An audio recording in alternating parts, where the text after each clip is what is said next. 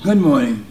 My name is Bobby L. Rush, and I'm running for re-election as the congressman from the 1st Congressional District of Illinois. I'm proud of the work that I've done as a member of Congress. I've done so many things that directly affect the lifestyle, the life opportunities of the people who I represent. I've served for many years on the Energy and Commerce Committee. I've served on the Telecommunications Subcommittee that was responsible for ensuring that all of our schools had access to computers, that we would eliminate the distance between those who had computer literacy and those who did not have computer literacy.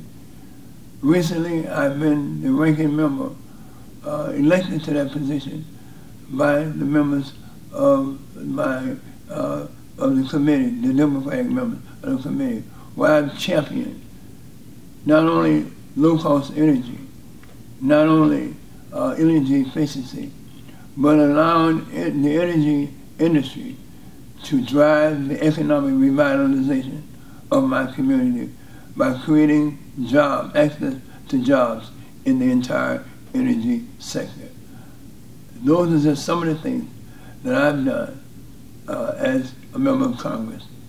I ask you sincerely, look at my record, not just the last few years, but the last 2 years. Look at my record and see what I've done in Chatham, in Bronzeville, in Inglewood, in all areas of my district.